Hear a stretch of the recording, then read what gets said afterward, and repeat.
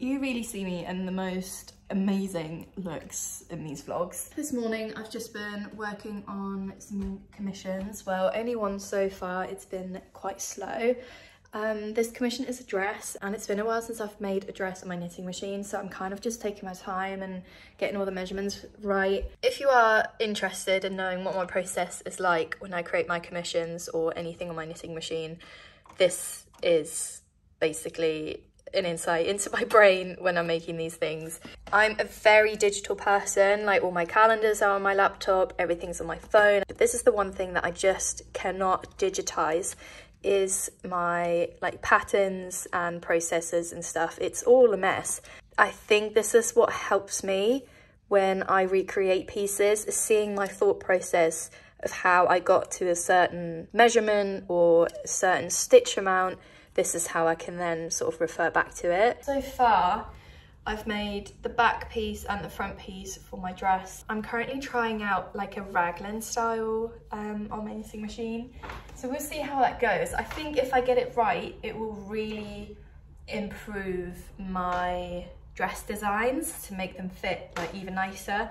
And then I just made the sleeve for it, but I made it way too small. This is the sleeve after I've steamed it. So you can see it's way too small, and essentially I'm just going to double all of my measurements. So I'm going to double the amount of stitches I cast on and the amount of increases I'm doing, and then I'm sure it should be fine. I can't lie, these commissions have taken a lot longer than what I initially aimed for. I was hoping to have them done this morning. As you can see, it is now dark, so I am still going. I'm now seaming one of the commissions, which is going to be a dress. I'm just seaming the sides, and I actually really love this part of seaming my panels together. I know some people like to seam using the actual machine as well, but I think after working on the machine for a while, I just look forward to sitting on the couch and doing something by hand. As much as I love working on my knitting machine, it does not have that like cozy effect, and I'm concentrating so much on the machine itself that when I get to seam something together, I can sit on the couch, I can watch something. I didn't actually get to finish the other commission that I worked on today, so I'm gonna have to get up early tomorrow and try and finish it before work, just because I want to be able to block and steam these commissions tomorrow after work so that I can send them off on Wednesday. So it's going to be a busy couple of days. I really misplanned my October month, and it's really busy. Obviously, I was in Copenhagen last week, and this week I'm going to London for a night. I'm definitely struggling this week to kind of make everything happen, and I'm definitely over ambitious, I think, with how much time I would like to have in the day and how much time there actually is. So there's been a lot of miscalculation on my part.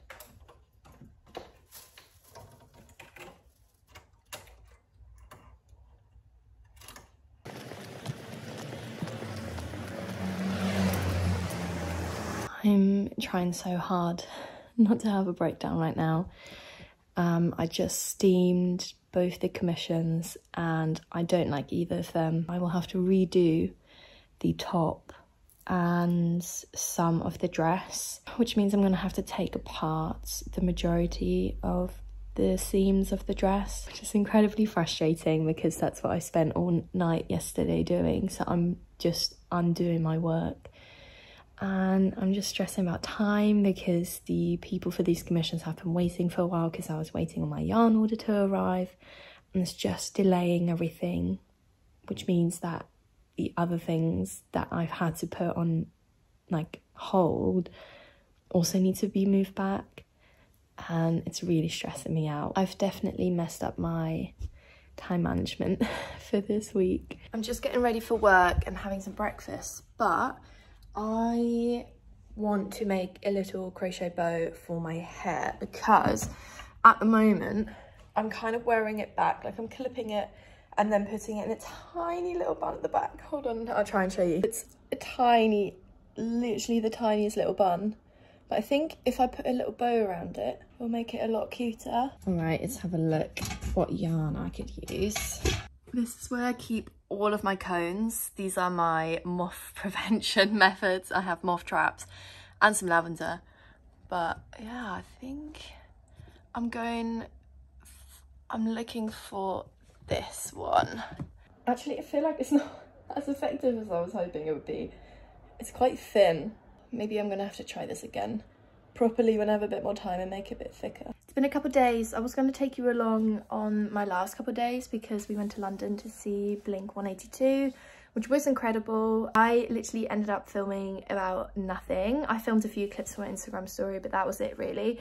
The gig was amazing. I was just really worried because I hadn't been to an arena gig since I was a child, and the gigs I usually go to are very small, and it was absolutely fine. We had an incredible view in the end as well. It's just, I think I've seen all the videos on TikTok and stuff about people queuing for so long and passing out in the crowd and stuff like that. I was just getting a little bit anxious, but I did have an amazing time. Today I was doing a big wardrobe clean out, which was necessary, which I didn't realize it was. I honestly thought I was going to get rid of like a few pieces, but no, I got rid of a lot. Let me show you. This is everything that I'm getting rid of. There's a few things over there that I'm just going to put in the charity shop, but I need to now take photos of all of this to put on Vinted. And if you have ever sold anything on Vinted, you know this is going to take a long time, so I'm just going to try and get through, take photos of everything. I am really happy with how the wardrobe is looking. I've bought a few new pieces over the last couple of days, so there's more room for it now.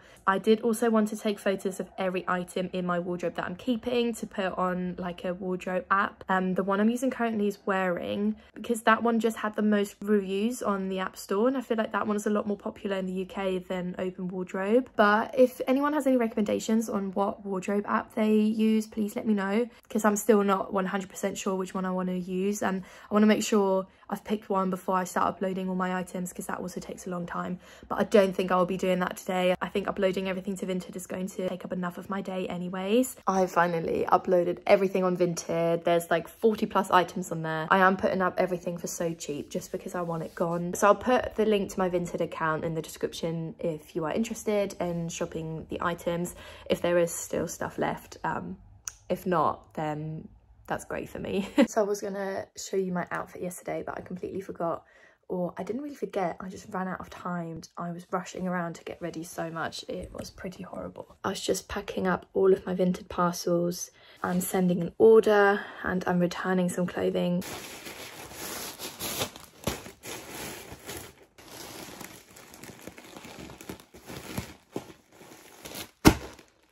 I've been working on the Granny Square jumper and it's coming along quite nicely. This is like all of the body pretty much done. And then I am now working on the arms here. And then I think I'll add the turtleneck at the end. And I am actually considering for this one to not do the turtleneck and just knit like a thicker like mock neck. But for the tutorial's sake, I'll do the turtleneck to show you guys how to do it. And then I think for my own personal use, I will take it apart and just knit in the round. But it is coming together really nicely. I'm sort of following a diagram that I made so that you can join pretty much everything in one go, and I find that really helpful. So I now just need to actually show you how to make it. I haven't filmed any bits for the tutorial yet, so I need to do that today as well. And for that, I'm going to take apart my knitting machine, which is always a bit annoying. This is where I do wish I had a bit more space. I finally got my contact lenses sorted. I had to cancel the appointment a couple of times, but they're finally in, and oh my god, no one prepared me how traumatizing this appointment would be.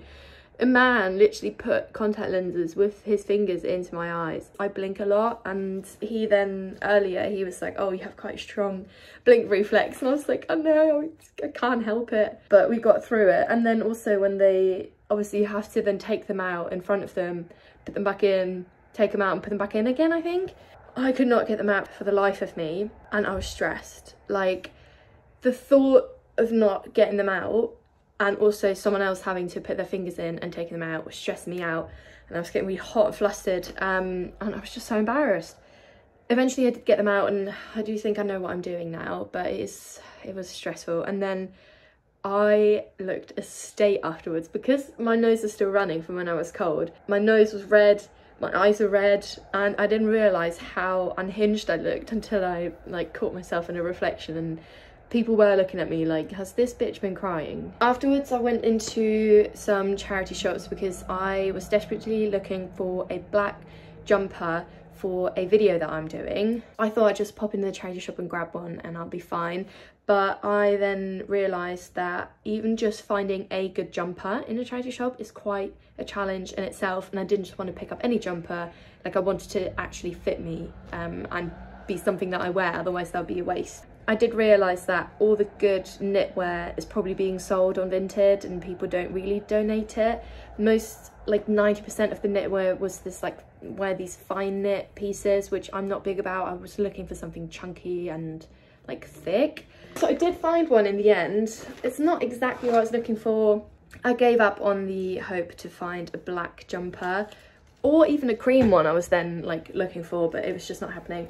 So I got this green wool jumper thing. It's quite long, but I like how oversized it is. And if you saw the like graphic jumper that I made with the quote on it, I did crop mine because I made it too long. So I'm even thinking of like cutting it and redoing the ribbing just with this yarn itself. But I thought this would be worth it because it does say like pure wool, and it was $4.99, size medium. This is humongous. Obviously that did not stop me from buying other things. I didn't go too crazy. The first one I got was this top.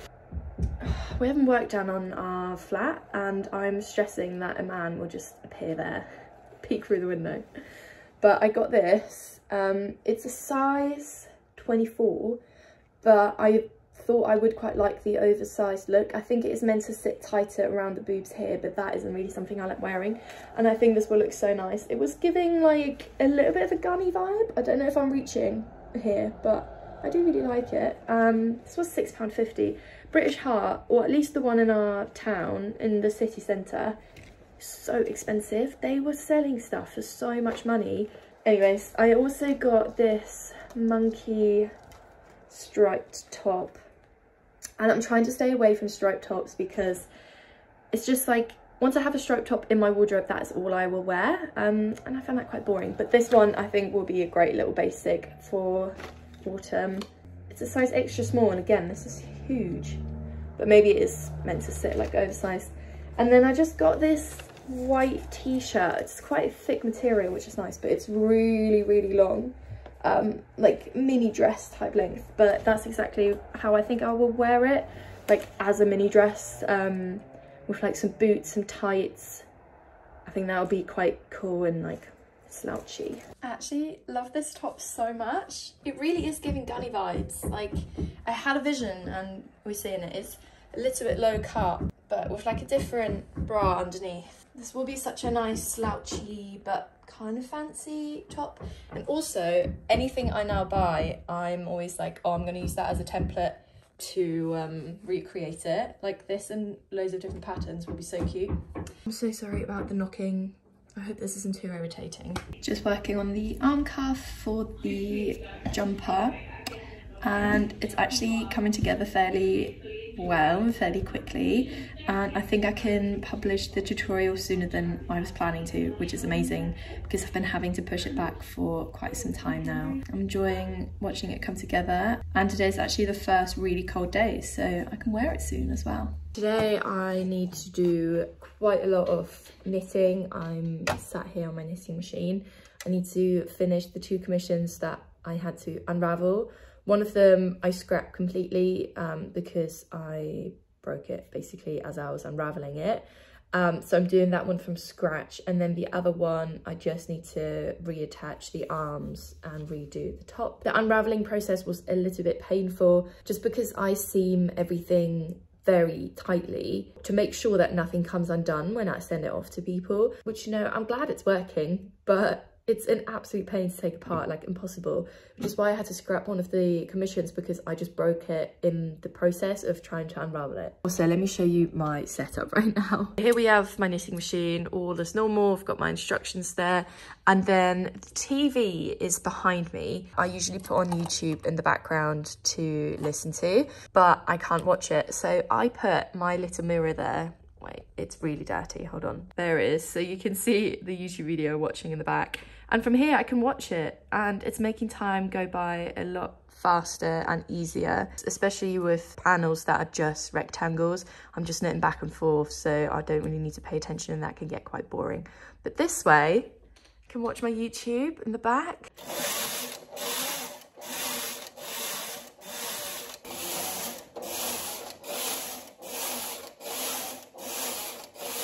I can't lie, like this week has been really challenging.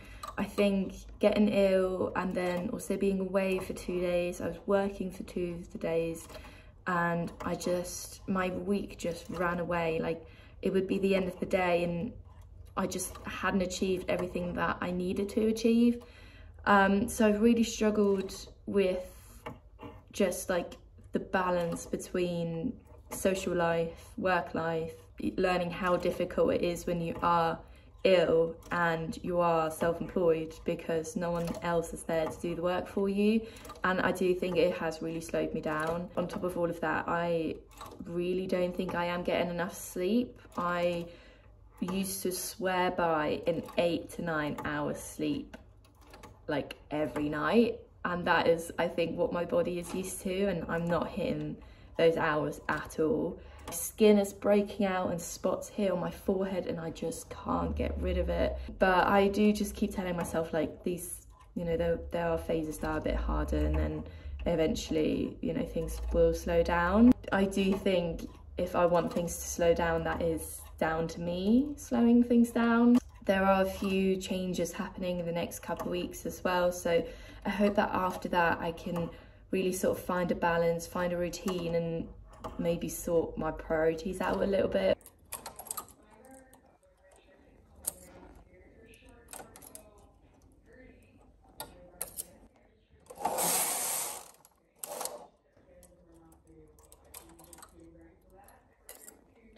I finished my commissions. I actually did it in time. Where have they gone?